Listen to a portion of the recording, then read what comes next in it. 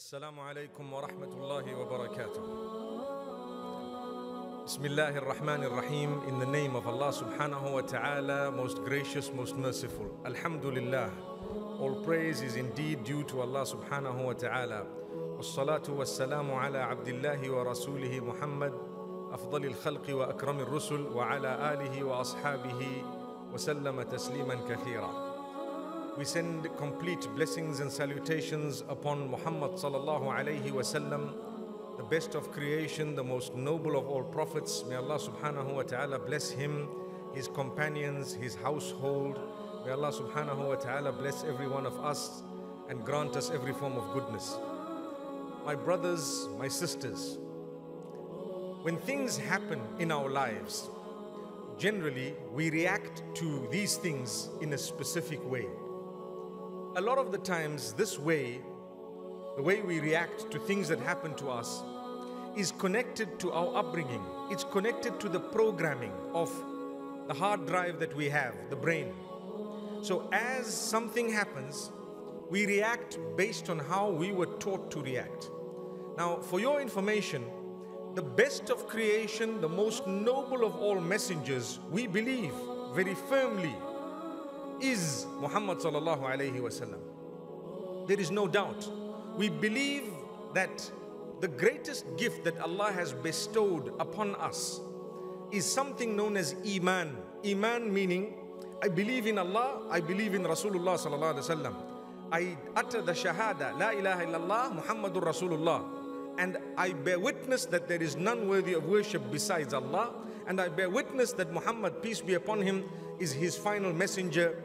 And that means I will follow the system and the plan of Allah subhanahu wa ta'ala. So there are so many occasions in the life of Muhammad sallallahu alayhi wa sallam where things have happened and he reacted in a way that we would not react if we were faced with the same.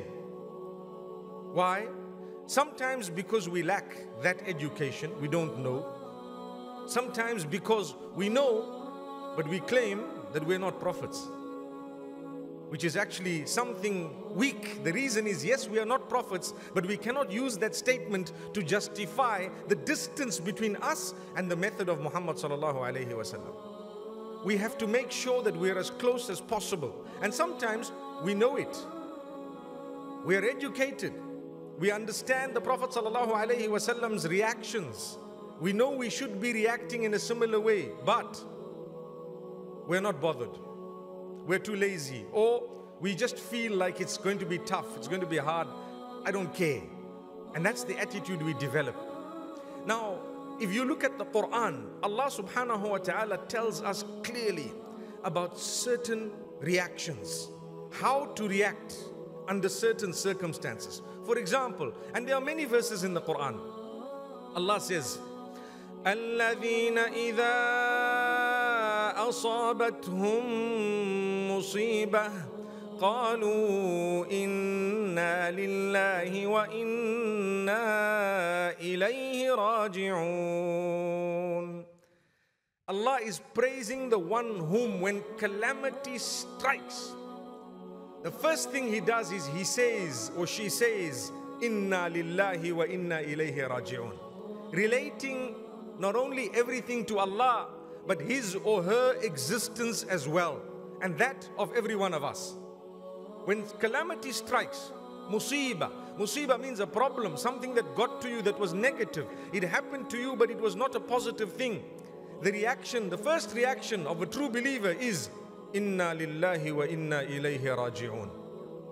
We indeed belong to Allah, all of us, and we indeed shall all be returning to Allah. Allah is not only the most powerful, but we belong to Him such that even if I were to come to a total end, I'm actually going back to Allah, because that end is only connected to this worldly life, not to eternity. Can we ever, as mu'mineen, come to an end? Only in this world we can, but it is not connected to this world alone for a believer. The true life is actually the life after death. Reason is, on earth, we will only be living for 70 years on average. After that, You have to go. Where do you go? Back to Allah. Whether you had big problems or small problems, you still have to go back to Allah. And the fact that you went back to Allah, unfortunately, people who remain will consider that a problem. Subhanallah. They will consider it a big problem. Yet you might be floating in Jannah. May Allah make it easy for all of us to achieve that. You might be in a far more beautiful place, but your children are crying. Your wife, I hope she is crying. May Allah subhanahu wa ta'ala grant us goodness. May Allah bless every one of us. I hope the relationships are strong. We have to work on it. We have to work on it, my brothers and sisters, such that when we die, people miss us. It's a good sign. They remember us for good things. You know, when people remember you for a good thing, Allah says, وَتَرَكْنَا عَلَيْهِ فِي الْآخِرِينَ سَلَامٌ عَلَى إِبْرَاهِيمَ وَتَرَكْنَا عَلَيْهِ فِي الْآخِرِينَ سَلَامٌ عَلَى إِلْيَاسِينَ وَتَرَكْنَا عَلَيْهِمَا فِي الْآخِرِينَ سَلَامٌ عَلَى مُوسَى وَهَارُونَ. Allah speaks about the peace upon the messengers of Allah. And Allah says, we left after them a very, very good reputation and remembering on the tongues of those who were to come, including us. Today when we say Ibrahim, what do we say? Do you just say Ibrahim? If I say Ibrahim came or Ibrahim did this, I would not be referring to the Prophet of Allah, but rather one Ibrahim from amongst us. If I'm referring to the Prophet, it is an insult to say his name without saying alayhi salam, may peace be on him. The same way, the name Muhammad sallallahu alayhi wasallam, if I'm referring to the messenger, there is actually a curse upon the one who intentionally skips out sallallahu alayhi wasallam. Did you know that? If someone intentionally skips out sallallahu alayhi wasallam, there is a curse on that person. So my brothers and sisters, it's extremely interesting for us to lead a life such that when we go, we also have a little bit of that gift. It will not be anywhere close to that of the messengers or even the Sahaba radiallahu anhum. When you say the name of any companion, you must add radiallahu anhu, no matter what happened between them. We have to say radiallahu anhu, Abu Bakr radiallahu anhu, Umar radiallahu anhu, Uthman radiallahu anhu. Why? That's a gift from Allah. Allah says in the Quran, لَقَدْ رَضِيَ اللَّهُ عَنِ الْمُؤْمِنِينَ إِذْ يُبَايِعُونَكَ تَحْتَ الشَّجَرَةِ. Allah has become totally pleased with those who pledged allegiance with you, O Muhammad sallallahu alayhi wasallam, or to you under the tree. From amongst them were all these huge names, subhanallah, starting with Abu Bakr radiallahu anhu, Umar radiallahu anhu, Uthman radiallahu anhu, Ali radiallahu anhu. May Allah's peace and blessings be upon all of them. So we will never reach that rank, but at least if you led a good life, if you were connected to Allah and polite to the rest of the people, Allah will give you a good mention in those to come after you. Remember those two things. You need taqwallahi and you need husnul khuluqi. You need to be conscious of Allah. Develop your relation with Allah and then be polite to the rest of the people. What is stopping you from being polite? Even if a person is ugly, we're speaking today about the reaction. The reaction of what? Things that happen to us. Someone swears you. What's the reaction? Go back to the life of the Prophet ﷺ. Did he swear them back? No, never. He was not vulgar. The hadith says the Prophet ﷺ was not vulgar. He was not abusive. He was not hurtful with the words he used. But what do? We're hurtful with the words we use. Not to those who hurt us, but to people who are innocent, who don't even deserve it, to our own family members, our children, our brothers and sisters, our parents. At times we use hurtful words, abusive words. Why? Not even as a reaction, but as an action to begin with. May Allah forgive us. May Allah guide us. May Allah strengthen us. My brothers, my sisters, I plead with you to become more conscious of the way you use your tongue. Wallahi, it will solve a lot of your problems. When you die, people will remember you for the good words you used to utter. They will remember you because you made them feel good. You made them feel worthwhile. With us, those who are connected to us so closely, we make them feel unworthy. We make them feel totally useless. A'udhu billah. It is a sign that we need reformation ourselves. Let's get back to that verse of the Quran where Allah says, when a calamity strikes, you are supposed to declare your closeness to Allah and confirm that you are going to return to Allah subhanahu wa ta'ala. Remember that. So that is Allah subhanahu wa ta'ala telling us, when a problem happens, it's not the end of the world. But even if it was the end of the world, who would you return to? To Allah. So you say, Inna lillahi wa inna ilayhi raji'un. Nothing can be bad for a mu'min. There is another way that the Prophet ﷺ has taught us to react. You know, Abu Sufyan, before he was a Muslim, he was the leader of the Meccans, the Meccan army. And prior to him being a leader, he was one of the top leaders. But after the death of Abu Jahl, etc., he became the leader. He prepared an army to come back to attack Muhammad sallallahu alaihi wasallam, and the Meccans had sent a huge army to come and attack. And the mu'mineen were small in number, 313, small number. They were not even prepared with their own weapons. And what happened? The army had come forth and they were coming. Someone got to Muhammad sallallahu alaihi wasallam and told him that Abu Sufyan and them are coming. And this is the condition upon which they are coming, which means they're heavily armed. You know what? Allah mentions this in the Quran.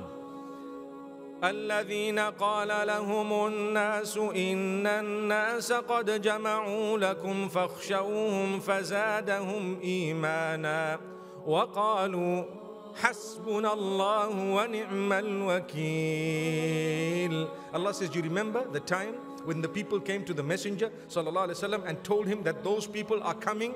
Those people are coming, you need to be scared of them, you need to fear them, you need to watch out for them. And what did the Prophet ﷺ do? What happened to the true believers? Allah says, it increased their conviction. It made them firm in their faith. And they said, Hasbunallah wa ni'mal wakil.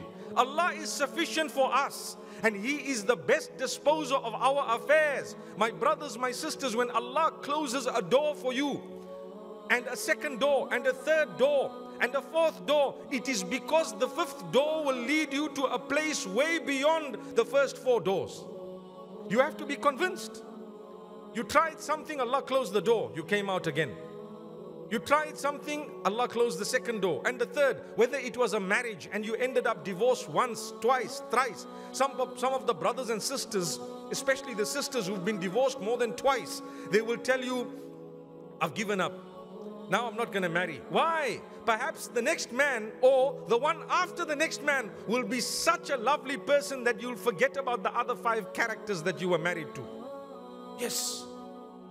But if you stop, that's where everything stops. You gave up, that's where your hope stops. You lost a job, a second one, a third. You applied one, they didn't accept it, they rejected it. 1, 2, 3, 4, 5. I applied for 10 jobs. No one's giving me a job because Allah says, you know what? The 12th one is actually a mega deal. Subhanallah.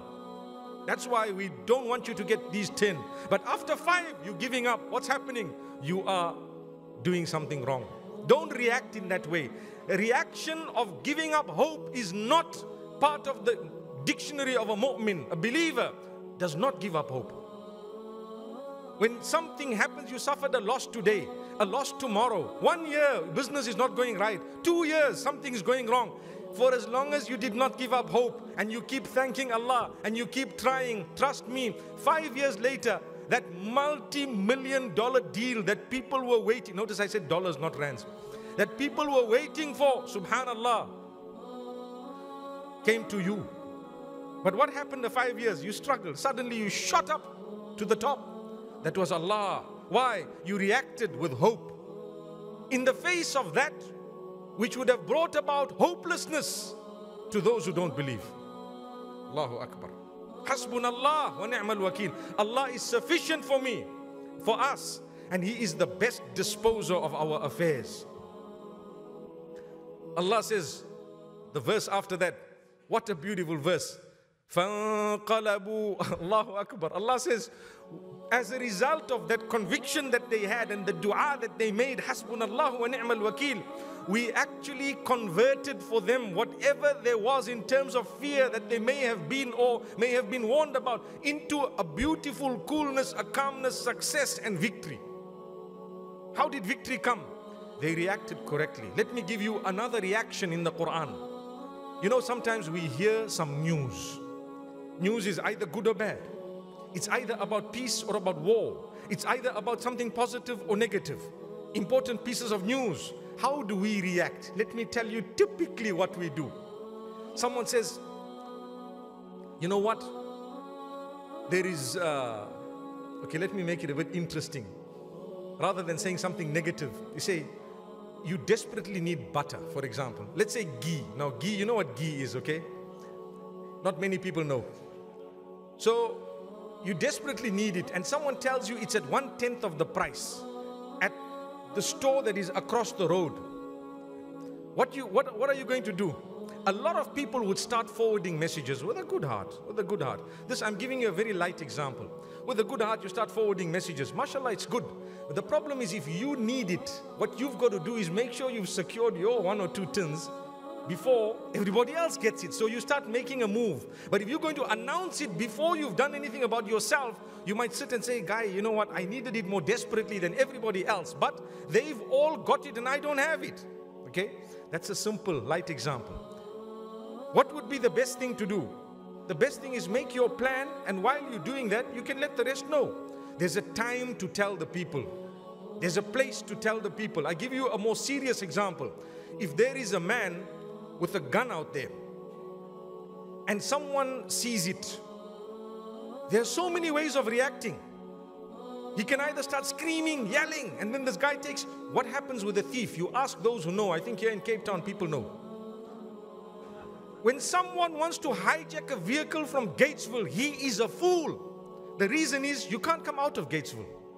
You're not going to get out of this place. And when that happens, do you know that he will start panicking? If he has a weapon, the thieves, a lot of the times they use these weapons when they start panicking. Okay? So if you're in the wrong place, wrong time, there's going to be crossfire. Do you understand what I'm saying? When a thief comes in, if he's armed, there's a different way of dealing with this. We are fortunate, we are from Africa. That's why we taught this drill. People who are hearing this lecture, living in other countries, might be saying, what is he talking about? But it's a fact. If a man is armed, you deal with him differently. Very different. You got to make sure. He says, you say, look, take what you want. He says, look down, you look down. Look up, you look up. Things that you wouldn't even do in salah, astaghfirullah. You know, a lot of us, when Allah says, do this, do that, we don't do it. But a thief with a gun says, do it, we did it. Khalas. On the ground, you're on the ground. But 5 salah, we're not on the ground. Allahu Akbar. May Allah forgive us. So, you know how to react because, or you should be, because if you react wrongly, it's going to become dangerous. So, if you scream and the guy panics, there's a problem. Rather, you deal with the situation. You can let 1 or 2 people know. You know a certain uncle, you know someone else, you know the security of the masjid. For example, there's always security in the masjids. Mostly, like we say, unmarked vehicles. There are unmarked security members that are here. A lot of you might know them, some of you might not know them, but they're there. So now what happens? Subhanallah, you deal with them in a beautiful way. The problem is solved. When people come out, they heard, there was a guy who tried his luck, but he was dealt with. He was dealt with. Why? Because you dealt with it and you reacted in the correct way. So Allah speaks about this in the Quran. وَإِذَا جَاءَهُمْ أَمْرٌ مِّنَ الْأَمْنِ أَوِ الْخَوْفِ أَذَاعُوا بِهِ. The hypocrites, Allah says, when news of peace, security, or war, or uncertainty, lack of security comes to them, they broadcast it without thinking. They broadcast it. First thing they do, they let the whole world know. This is what happened. And Allah says, وَلَوْ رَدُّوهُ إِلَى الرَّسُولِ وَإِلَىٰ أُولِي الْأَمْرِ مِنْهُمْ لَعَلِمَهُ الَّذِينَ يَسْتَنبِطُونَهُ مِنْهُمْ. Had they approached the messenger, sallallahu alayhi wasallam, had they approached those with sound intellect, sound knowledge, with that piece of information, they would have known how to process that information and react as a result of what they heard or what they know. When you get news that is very important, you don't just broadcast it. When you get news that is serious, either way, whether it's good or bad, you don't just broadcast it. First, you ask yourself, what am I about to do? When you make a profit of R1 million, you don't broadcast it. People might become jealous. The thieves will know where to go because you broadcasted it. When you have a loss, sometimes you don't just broadcast it. Sometimes you might want to keep it within because you don't want to give an opportunity for those who dislike you to laugh and to become happy at your loss. It happens.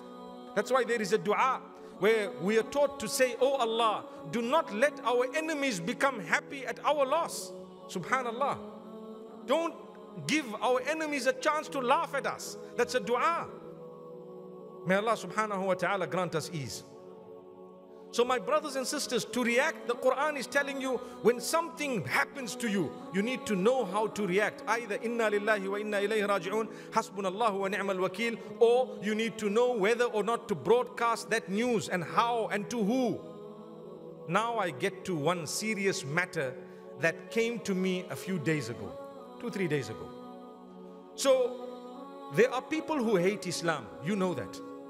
That hatred is based a lot of the times on ignorance. Ignorance. Because of that, they hate the Prophet ﷺ due to that ignorance. I'd like to put it at ignorance. I don't want to get it further because I've seen people who've hated and later on they became Muslim. Okay? So we don't want to say anything besides ignorance. They're ignorant. So one of the Dutch MPs, a senior guy in the political hierarchy, he decided to fire up something called Draw a Cartoon of Muhammad 2018 sallallahu alayhi wasallam. Right? And the competition is on. A'udhu billah. May Allah protect us and may Allah guide everyone. What will it do to us? It is provoking us. That's what it is. Provocation. Someone telling you we're going to draw dirty cartoons and it's my right to do it. We tell them, my dear brother in humanity, you're making a mistake. You don't know the Messenger sallallahu alaihi wasallam. You don't know Islam. You're blaming a faith that has promoted peace over the centuries by looking at a few issues that have affected you and perhaps those around you and a few others, and you're blaming 2 billion people. And on top of that, the Messenger, peace be upon him, who brought about a lot of the goodness that we have today from Allah subhanahu wa ta'ala. I'm talking of as mankind. A lot of what we have today is taken from Islam, whether you like it or not. You might be ignorant, but it actually is. So we say, my dear brother in humanity, we'd like you to rethink that position. You are inciting and provoking people to do that which nobody on earth wants, and that is violence, that is hatred, that is enmity, that is warfare. We don't want it. The Muslims are being killed more than anything else. Take a look at the millions that have been killed within the last 12 years, 15 years. Who killed them? Go back and check. May Allah subhanahu wa ta'ala forgive us. May Allah strengthen us as an ummah. May Allah grant us wisdom. So the reaction, how should it be? They will keep on drawing their cartoons, but I want you to consider something. When they harmed Nabi sallallahu alayhi wasallam in Ta'if and in his life, in his person, he reacted with a beautiful dua. He reacted in a calm way. As a result, they turned to Islam wholesale. I guarantee you, my brothers and sisters, from this pulpit of Friday, here in Masjidul Quds in Cape Town, I want to tell you, every time they have drawn cartoons or come out with blasphemous videos, scores of people have turned to Islam as a direct result of what they did. I guarantee you that is what has happened and keeps on happening. Today, it's very difficult to enter the fold of Islam because it's difficult to be a Muslim the way we're looked at with the eye of skepticism. But there are people against all odds turning to Islam because they saw a cartoon, they saw a video, they decided, you know, we know so many Muslims, let's go into it, let's study. So these videos and cartoons have actually made people want to look into the reality. When they went into the reality, they said, this is the truth. Wallahi, I know people personally, not just one, but many, whom this has happened to. But when we react with hooliganism, we are now vindicating those who are saying Islam is a barbaric faith. Therefore, my call and my plea to you, my beloved brothers and sisters, from the bottom of my heart, I am telling you, when you see negativity, please react in the wise way. Ask yourself, how would Nabi Muhammad sallallahu alayhi wasallam react? He would not make, astaghfirullah, I don't even want to say it. He wouldn't do anything negative. So yes, we are provoked. Yes, we will be upset, but be proactive. Use the opportunity to educate people.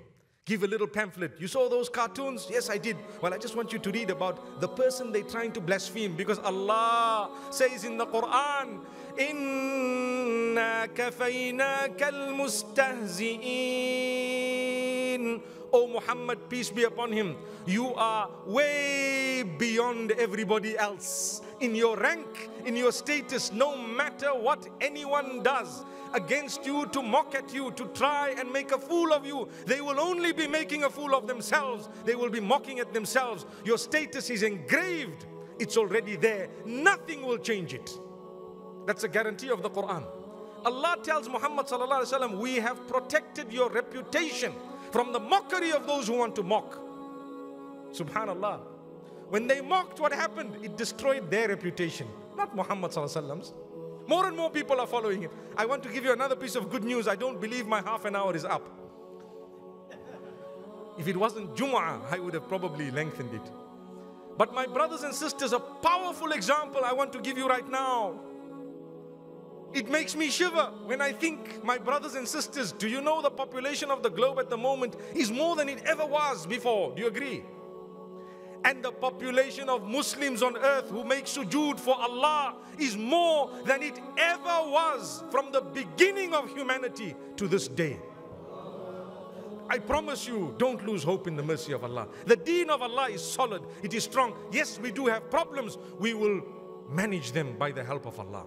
We do have crises. Do not be despondent. We do have splits. We do have disunity, but by the help of Allah, if we keep on reminding people of our duties unto one another, to speak with each other with respect, to be able to react correctly when things go wrong, when things don't go the way we'd like them to go, then we will definitely be serving the deen. There is a lot to hope for. Look at this masjid, my brothers and sisters.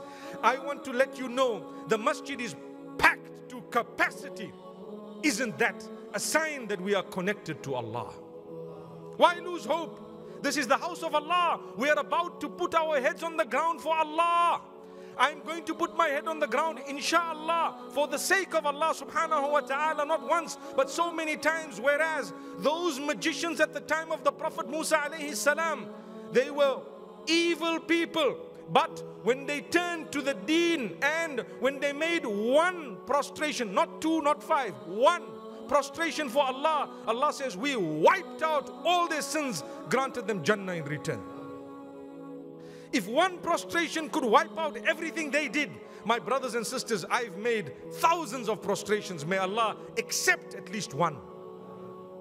So have you. So have all of us. Smile, there is hope. Allah is Rabbun Ghafoor. Allah is most merciful. Allah is the most forgiving, the most beneficent. And I end off with the same statement, my brothers and sisters. Let's learn not to react in a negative way to anything that happens to us. أقول قولي هذا وصلى الله وسلم على